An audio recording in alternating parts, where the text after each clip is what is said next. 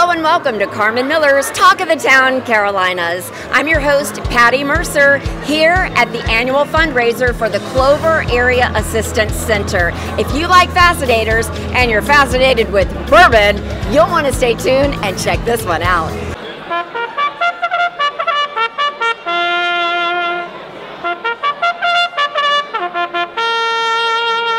Tonight is the night, the big gala, Talk Derby to me, and of course, Karen Van Vierssen, you're the Executive Director of CAAC. What is CAAC?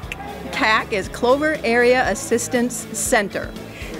Okay. So you are really servicing those in need in the Clover area within what, the school district? Within the school district, yes. So it covers a pretty large area, about 146 square miles. Wow. Yeah. And this is your annual fundraiser. It is our largest fundraiser of the year, and this is our 15th annual. It's a big deal tonight. Wow. Yeah. That is amazing. I love the theme, Talk Derby to me. Of course, all the guests, the men are so dapper, and the women in their fascinators hats. and hats. Yes. We can't think about the Derby, the races, without good old bourbon. That's right. And Matt, tell me about your company. Well, we're just a small store in Lake Wyllie, and we love to support local events, especially community events like this one. And Woodford Reserve is actually one of the primary sponsors of the Kentucky Derby. So when they came and asked us to help sponsor again, we're going to say yes, but then they said, well, we're doing a Kentucky theme for the Derby. And I said, well, guess what? Every year they release a limited edition Kentucky Derby bottle with a local artist from Kentucky. So we're just out here letting people try bourbon, some for the first time, some every day. And it's really good. It's very, very good. Tonight is especially important for you, Charlotte. Yes, it is. We certainly want this to be a success. It's my first year as a co-chair, and Pam has had years of experience with doing this, and I couldn't have pulled this off without Pam and Pam's advice. She and Alice, yours, have really, really come through for me. Well, Charlotte has done an awesome job this year, and I'm so glad to have passed the torch to Charlotte. And the most important part of this is that we're raising funds for the Clover Area Assistance Center, which takes care of the Clover community in so many ways, with food and medical care and dental care. So we're just so happy to be a part of it. how would you describe tonight's event? Oh, it will be a lot of fun. We have a lot of people here who've been donors for many years. I mean, we have long-standing friends of this organization that are here tonight. And it's not only a fun night and we're raising money, but it's also our way to kind of honor them, because it's a nice event. It's a sit-down dinner, it's an open bar, there's live and silent auction, photo booth, but everything is really geared in a lot of ways to say thank you to the people who support us year-round. I understand that for like 15 years, you guys have been involved in this particular event. Yes. And not just a little bit, but very generous to make it possible to say thank you. Why? Why is it so important to you?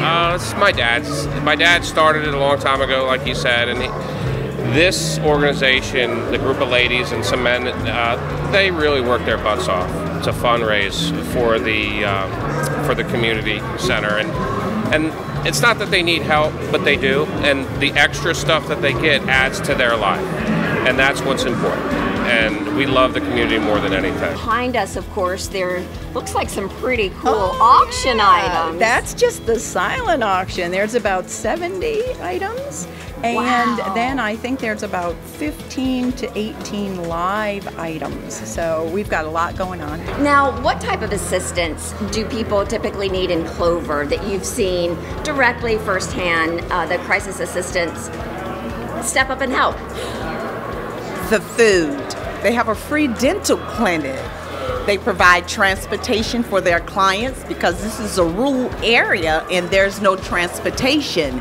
Whatever they need to do, Clover Area Assistance Center is a one-stop shopping center for them. How will tonight's benefit, how will that be used? Well, actually, just about 65% straight out directly goes to clients. And then there's another 20-some% that goes toward the services that we need to be able to give services to clients. And Clover is such an up and growing area. Some people would not even think there would be a need. It is a need. Just looking at Lake Wyllie, Clover within itself, and all of the glamour that's surrounded Lake Wyllie, oh gosh. But in the rural area, there's a need, oh gosh, it's a lot. How much do you hope to raise tonight? The more the better. The more the better. Okay, ladies. The sky's the limit. Do we have a goal in mind? A definition of what I'm looking back at what they've done in the past, and in past years, was it $50,000 last year? And so certainly my goal is to exceed past year. Well, that's it for this edition of Carmen Miller's Talk of the Town Carolinas. If you'd like to see more beautiful homes in our area, simply go to homesfortmill.com. Maybe you're thinking about buying or selling your home. Remember to call Carmen Miller. Live where you love and love where you live. Until next time, this is Patti Mercer. Bye-bye.